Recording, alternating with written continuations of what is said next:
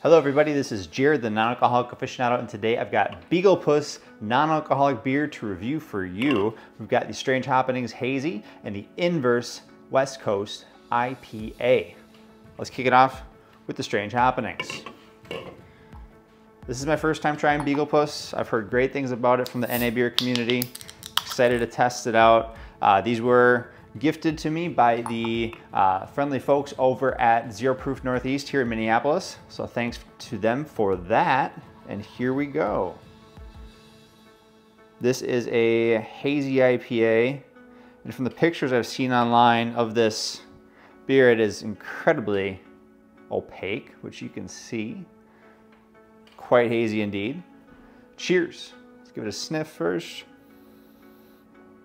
Smells kind of piney. Smells a little citrusy. Cheers.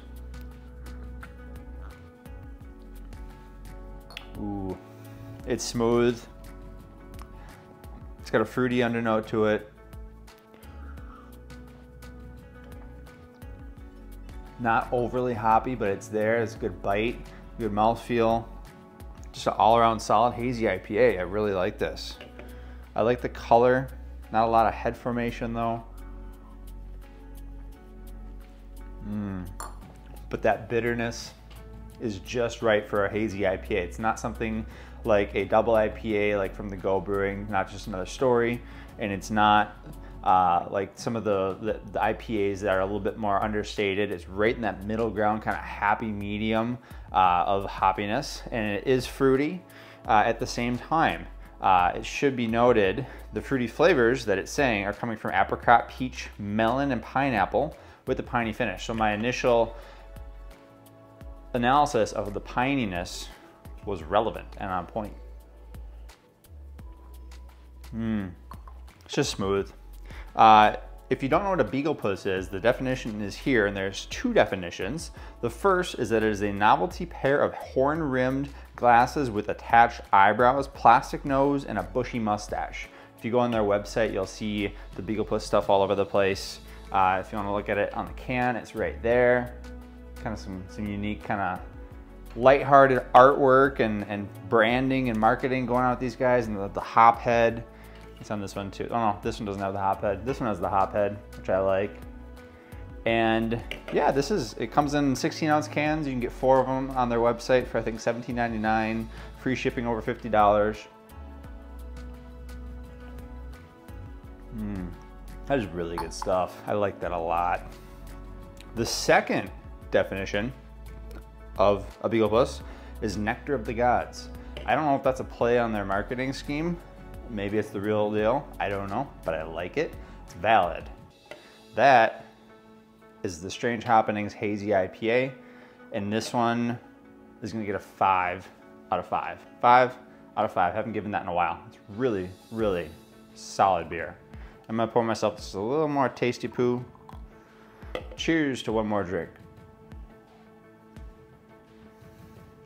It's just all around, just great. This is a really good beer.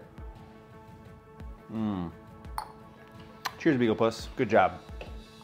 Next up, the West Coast style IPA, known as the Inverse IPA. Let's give it a shot.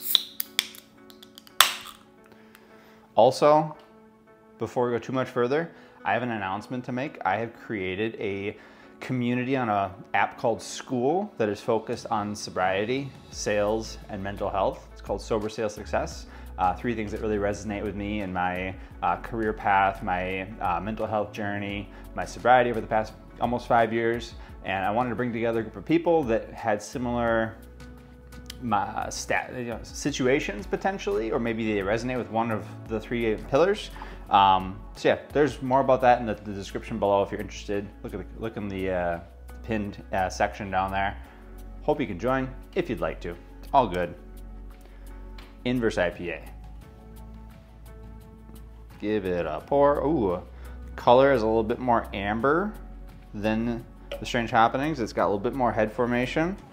You can see that there. It's fairly translucent actually. It's not hazy at all. I'm gonna look at the notes before I go too far into my analysis.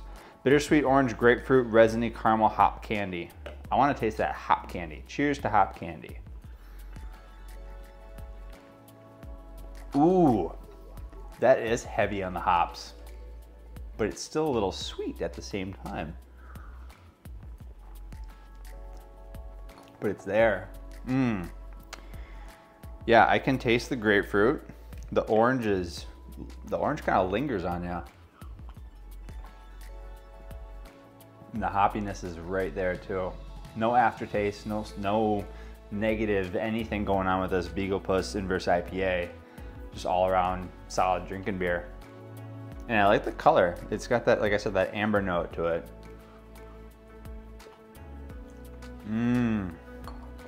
That's good stuff.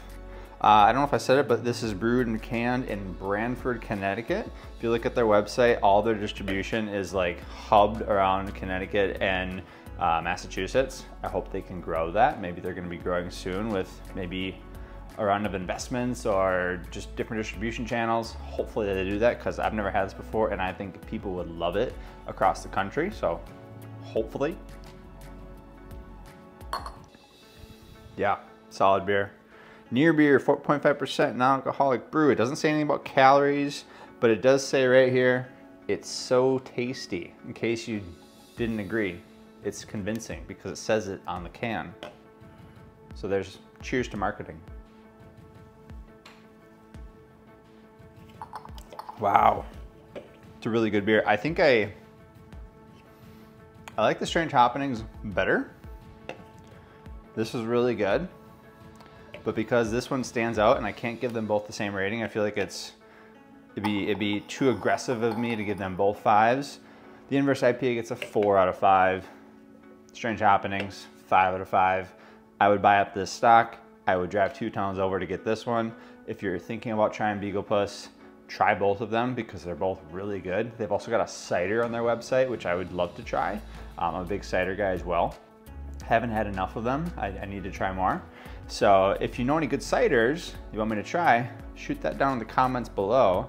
If you haven't subscribed already, click over here. There's a button to subscribe, and there's some playlists of some recent podcasts I've done with influencers in the space right over here. Thanks everybody for watching. Again, keep an eye out for that community that I'm creating. Love you to join. And cheers to Beaglepuss. Thanks.